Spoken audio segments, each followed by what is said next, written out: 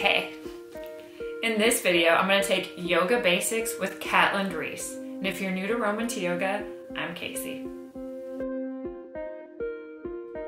You can find Kateland's class at Jane's House of Wellbeing. After you purchase the class, you'll receive an email. Click on the link and the video will populate. First, I'm going to comment on production value, followed by content. For production value, audio, visual, and lighting. For audio, Kateland right now is in a yoga class and she's got students in her classroom.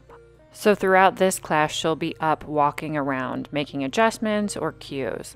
I would recommend something like the Rode Wireless Go microphone. You can plug it into your camera and then you'll get crispy, yummy audio. For visual, I would personally get closer to the camera, at least at the beginning of class. And finally, lighting. I would place your camera behind a window or near a window. That way you get a nice, crispy, clear image.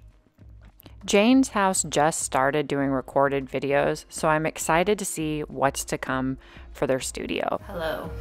So spoiler alert, Kateland hit all 3 boxes. She set an intention, she used vinyasa krama, and she cued with direct action. Class is an hour and 15 minutes, and I'm guessing you don't want me to break down every single move. I just want to keep a high-level overview of the comments. The reason why I like having an intention set is it allows me to draw my awareness in, and I can focus my attention on the right here and the right now. The vinyasa krama. What do I mean by vinyasa krama? It's an intelligent way of sequencing a yoga class. If you noticed, we were on the back and it became easier, a little bit more challenging when she brought us up into bridge, onto hands and knees. For the class, she had us do a twisting pose. And then she brought us back down onto the belly and finally onto the back. Yes, she used vinyasa krama. And most importantly, she cued by using direct action. Okay, Casey, what is direct action? I don't know what you mean. She's not using metaphors in her language. She didn't say, and now come into butterfly pose. Well, what is butterfly pose?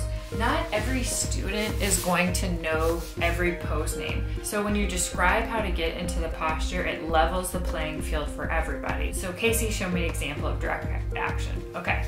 So press into all 4 corners of your feet as you lower your knees towards the mat. Lay down onto your back, clasp your hands up overhead, draw your low belly in and up, draw your chin down and back. You can listen Kateland's cues as opposed to turning around and looking at your neighbor and not knowing all of the pose names. Check, check, check. Great job, Kateland. Well, I hope you enjoyed today's review. I'm a newer yoga teacher, so this helps me learn too. Have an awesome day and let me know what kind of video that you would like to see.